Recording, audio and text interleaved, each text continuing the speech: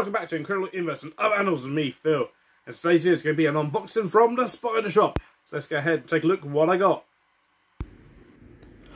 Okay, so here we go with the unboxing from the spider shop. So I've taken off my delivery information, but here we go. So you can see the packing peanuts as always.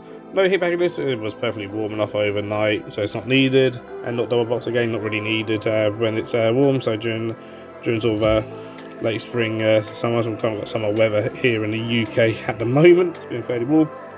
So just over this, so this is stuff I have ordered. Now there was a little bit of an issue with one of the things that I ordered. It wasn't quite there, so we've got something there basically kind of replace in here as well. So let's go ahead. So first off, we have here a adult female Mesonrhinus torquata immaculeus. So I did order a pair of these.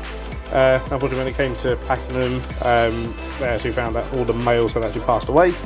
So, but they had all done their job and had been mating with the females. So they rang me up, basically saying, what did I, did I still want a female, or maybe a couple of females, or perhaps one female and then perhaps something else. So I went with one female for now, sort of things. There we go, and then chose then replace the male with a pair of Dorcas alcalides. So these are a stag male. So in here is the female.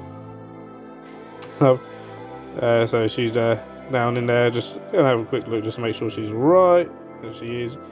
So yeah, looks absolutely fine. Just making sure these guys kind of really stay still sometimes. But yeah, no, she's absolutely fine. And then we'll have a look around to see if we can find a male for her. So that is someone else. So we'll go through that in a little bit. Something else I ordered. So we'll find the male to go with the female Dorcas. So here it is. So these guys have they're stag males, so they have some pretty good size sort of anadors on them. Right, so get this open, and there he is.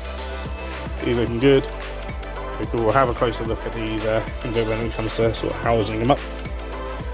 And then the last thing I ordered was a pair of these guys here, which is a pair of Calcosoma Atlas. No, the Atlas beetle. So again, female in this one.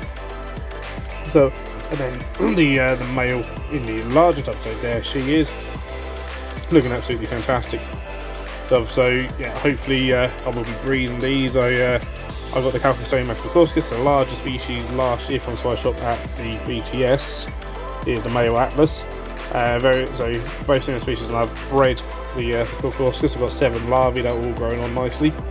So I fancied giving the Atlas a go as well. I absolutely love the Calcosoma genus. So they look fantastic. I'm just having a quick look just to make sure there's nothing else in there, just in case there shouldn't be, and there isn't. So it is then basically a laying tub that I've just set up for the female Mesonrhinus torquata immaculeus. So the substrate is actually a MK Exotics grub stem. So do go into the down description, this Ryan link and discount code for MK Exotics.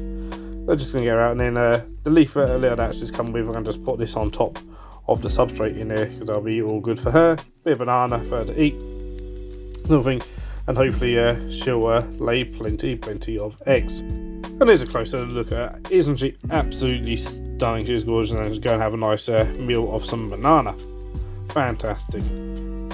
So here's the tub I've done. So pretty much very similar sort of thing, same sort of setup for Dorcas. What I've done differently though is at the bottom I've compressed the substrate. So I've added some more wood, and there's basically a little log buried underneath there as well for the female. So I have to hopefully lay eggs into. So this is the female. Isn't she absolutely gorgeous? Absolutely stunning. The Dorcas stag beetles are a fantastic species, or a fantastic genus. Of stag beetles, they get a decent size, especially the males. They get quite beefy on them, sort of thing. So that's the female. So here is the male. Let's get him out and have a closer look at him. So I can pull out the paper, and there he is. Absolutely magnificent.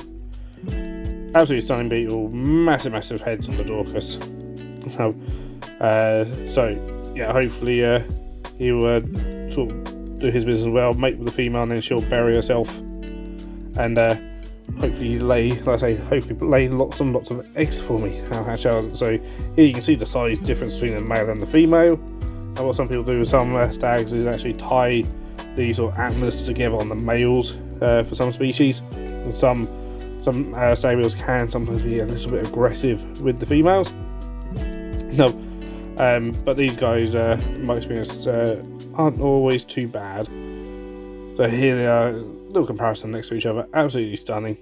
Again, a little bit of banana for them to eat. Oh. And then here we've got a much larger tub for the Atlas, the Calcosoma Atlas.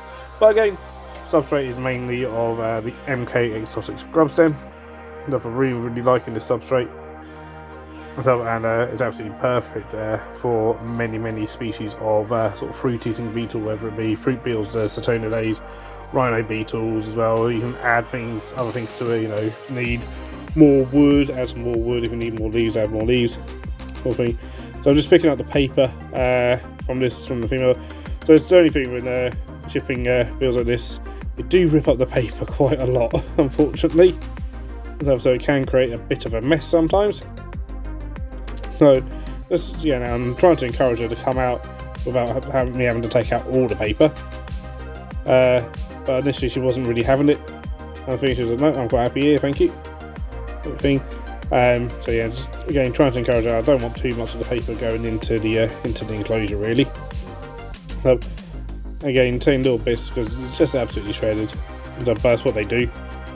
So eventually she does come out eventually.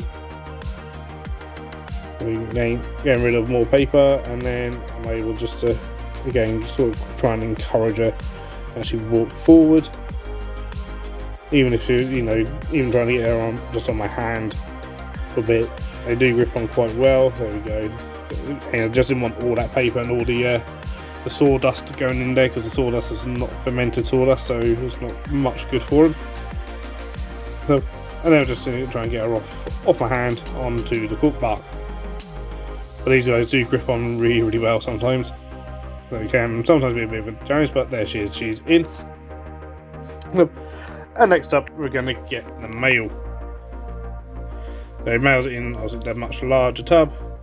There's a lot of paper in here as well as obviously I've got a lot of sawdust.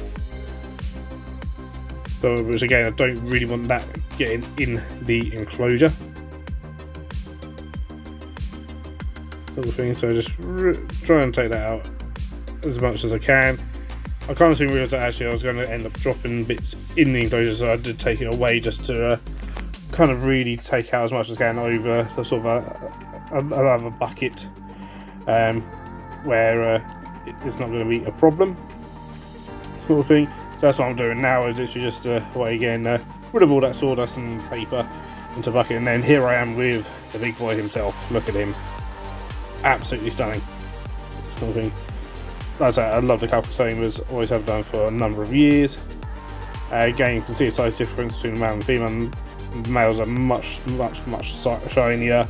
Obviously with the horns as well, which males use for fighting with each other, of course. And as I say, hopefully these guys will breed for me. Now their larvae do take a while to rear up and stuff, but that's all part of the fun and games and the challenge of beetle keeping and beetle rearing. That's my order from Spider Shop. Okay guys, so that was my unboxing from the Spider Shop of the order I placed for some beetles. What do you guys think? Aren't they absolutely amazing? Now hopefully the Atlas beetles will breed for me, well hopefully they'll all breed for me, kind of thing. And I'll get some larvae. I've got larvae of a very similar species that I got from Spider Shop at BTS last year, which is the Calcosoma cocorskis. I've got 7 larvae that are still growing. They do take a long time to mature. So as soon as they put adult pairs of Atlas on the site, I was like, yep, gonna have to get some adult Atlases as well to see if I can be successful with these as well, hopefully. So yeah, the Messerina Torquata Immaculeus, I did order a pair. Unfortunately, when it came to packing them, Sam actually rang me up and said the males have actually all passed away now. Got mated females. Did you want 2 mated females or 1 mated female, and then perhaps a pair of stag beetles or something? So I went for the pair of stag beetles to have a go with those guys. And they are absolutely stunning. So hopefully I'll get eggs from the Messerina, and if not, I'm sure they'll probably have larvae available at some point, which I might be tempted with. So, and hopefully, yeah, with the stag Pseudorchus, I'll hopefully breed those. I don't tend to do stag beetles too much, but you know, Dorcas are one of the easier kind of ones to do. I've bred a couple of Dorcas before in the past, so hopefully I can do it again with these guys.